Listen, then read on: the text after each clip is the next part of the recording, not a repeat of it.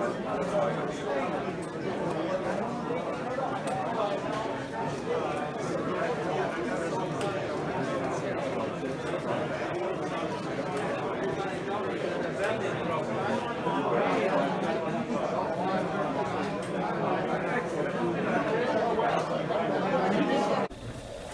right, guys, Sunday night here.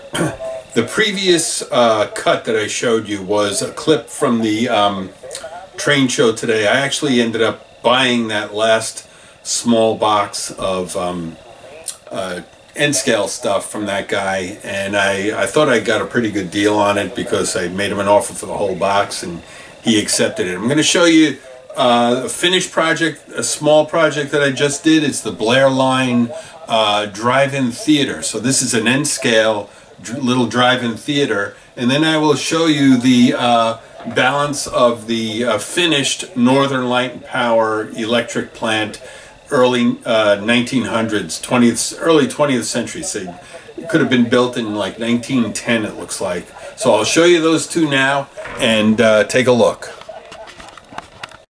Okay, the Blair Line drive-in theater. So that's the screen, ticket booth, and the sign, and that will go on the layout downstairs. This is complete, and it was an easy kit to build, really not that difficult. Here's a completed Northern Light and Power with the decaled signs on it. And again, this was a typical building. It's supposed to represent a power plant, smokestack in back of the early 1900s, say early 20th century. And I'm pleased with the way this one, it's a Walters kit. They all come out pretty good if you know what you're doing. And this one will look very nice on the layout.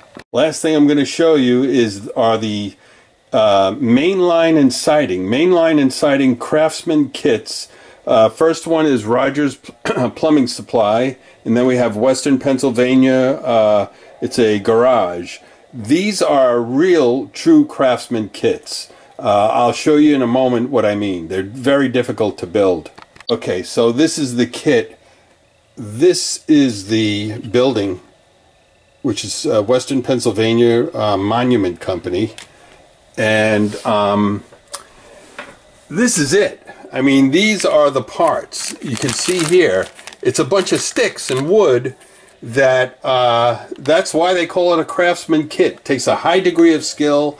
This will take a lot of time to build. If I start it, probably take 2 to 3 weeks at least to build this.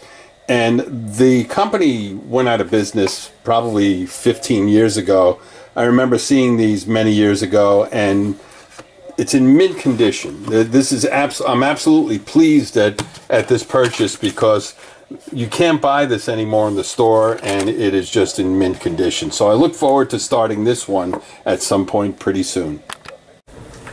All right, guys, that's it for now. Have a great rest of the evening, and I'm going to do just an update tomorrow on new projects. Talk to you soon.